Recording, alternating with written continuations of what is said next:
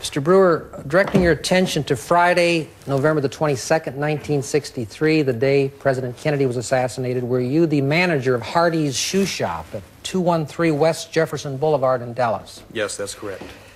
How did you find out about the assassination, Mr. Brewer, that day? I had been listening to the presidential arrival and the parade on transistor radio, and then they broke in and said that the president had been shot.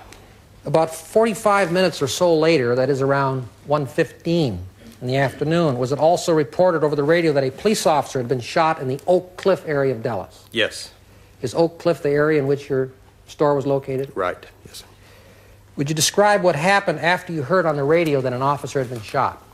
Shortly after that, there were police cars, sirens, I heard, that were traveling down Zangs and Jefferson Boulevard. Westbound on Jefferson? Yes. All right. And a short time later, this man walked into the lobby of my store. Did you get a good look at his face? Yes, I did. How far away were you from him? Probably around 10 feet. Okay, A2, photograph Mr. Oswald. That's Lee Harvey Oswald, of course. Is he or is he not the man that was standing in front of your store on the occasion in question? Yes, that is. Okay, could you describe his physical appearance? Well, his hair was somewhat messed up. He looked as though he had been running. He looked scared. Okay, did you feel there was anything suspicious about him apart from his physical appearance? Well, the fact that he was standing and facing me with his back to the street while all of the commotion was going on outside, I thought that quite unusual. Did you get the impression that he was trying to ignore the police sirens? Exactly, yes. Did the police cars eventually make a U-turn on Jefferson and start going eastbound? Yes, they made their U-turn, and when they did, Oswald, or the man that stepped into the recessed area, looked over his shoulder, seemed to make sure that they had gone by, and then stepped out back onto the sidewalk and walked up toward the Texas Theater. How far is the Texas Theater from your store? It's in the same block, approximately 50, 60 yards. So he started walking towards the Texas Theater. What did you do at that time? I stepped out from my store and stood on the sidewalk and watched him walk up toward the Texas Theater and saw him enter the theater. And about how far away were you from him at that point? I was still in front of my store and watched him enter the theater. Okay. And thereafter you After proceeded he entered towards the theater, I walked up to the theater, asked the cashier if she had seen him or in fact sold him a ticket. She said no, she hadn't, that she had been out on the sidewalk too watching the police cars. Okay. What's the next thing that happened? I went inside and the gentleman that worked the concession was there. I asked him to go with me. We looked through the balcony, through the lower floor. I did not see him. We went back to the cashier, and I told her that I had not seen him, but I felt he was still there and to call the police. What's the next thing that happened? I went back and stood by the exit leading out into the alley behind the stage. A few moments later, I'm sorry. What happened next? I'm sorry. Just a few moments later, the house lights in the theater came on. I looked out from the curtain and saw Oswald for the first time in the theater. As the house lights came on, he got up from his seat, walked to the aisle, and then turned around and sat back down approximately the same seat that he had been occupying. Okay. What's the next thing that happened, sir?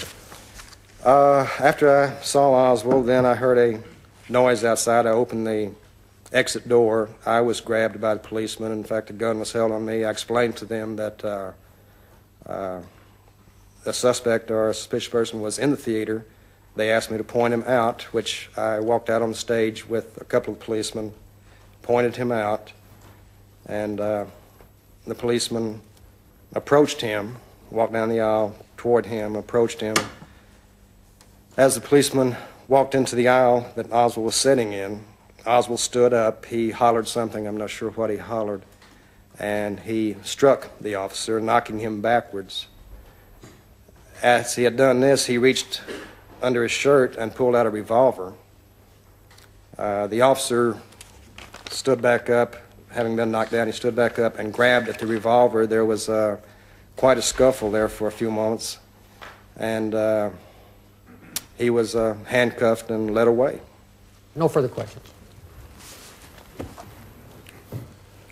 Now, Mr. Brewer, you, by this time, the time that you noticed Lee out there, I take it the sirens were going.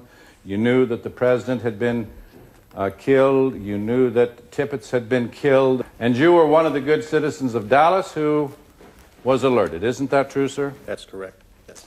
Now, Lee, when you saw him in the window of the store, looked suspicious to you, didn't he? He did, in fact, yes. Now, you see, the implication from your testimony is that he had shot Officer Tippits and shot the president and was scared and was running away and trying to hide.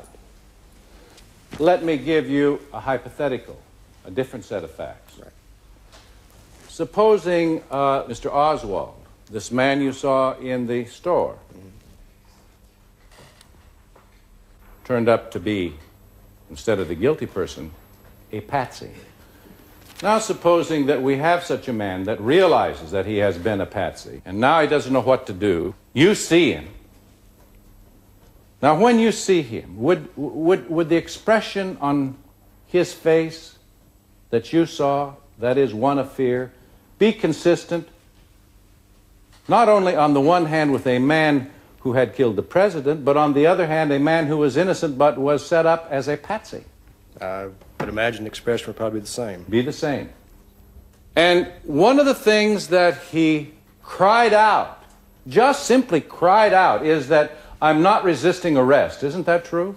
After they had handcuffed him and were leading him away, he said a couple of times, I'm not resisting arrest. And they hit him, didn't they? They did. And he was trying to protect himself by saying, I'm not resisting arrest, didn't he? Yes. Thank you. Did you get a chance to look at the man's face as they hauled him out of the theater? Yes, I was no more than 3 or 4 feet from him as they took him out. You never will forget it, will you, Mr. Brewer? No, I won't. It was a man that was in abject terror. Isn't that true, sir? He was in terror and a state of confusion, yes. Thank you very much.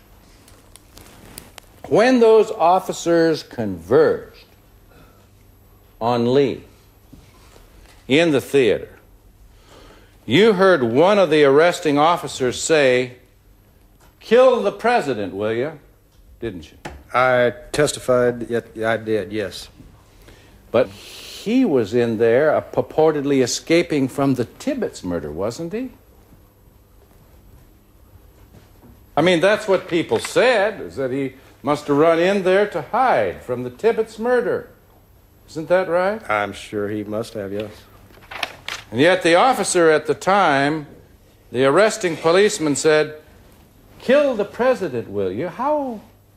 Did you tell that to the House Committee? I did. I said that I don't know that it was the arresting policeman. I heard someone, I couldn't even identify who it may have been. I did hear somebody say, kill the president, will you? So somebody had already, without apparently any evidence, put those together. Isn't that true, sir? Evidently.